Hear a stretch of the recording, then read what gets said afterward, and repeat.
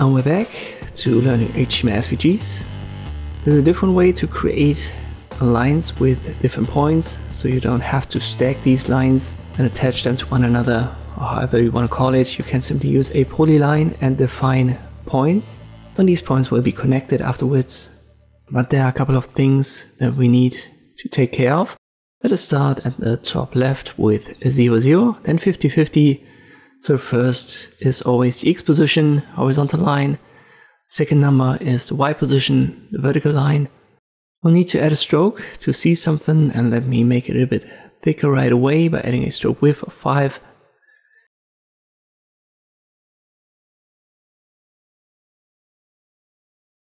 And now we can see it.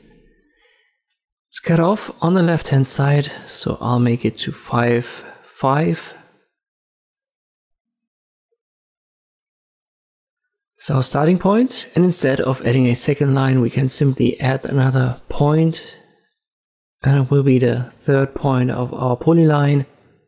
I'll make it 125, but there's also a problem that it's now being treated as a polygon, so it's getting a fill by default.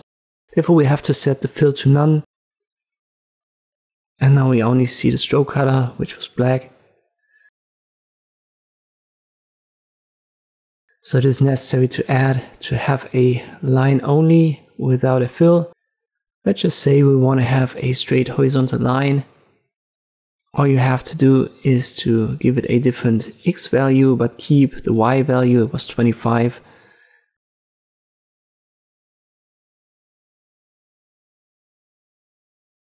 And if you want to go down into vertical line, you have to keep the X value, which was 150 here, and change the Y value.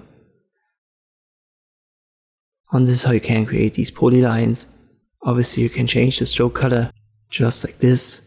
So use a line inside of your SVG whenever you have a single line with 2 points, but when you have multiple points in a line, it's better to use this polyline. I hope this video was helpful. Thank you for watching, and I'll see you next time.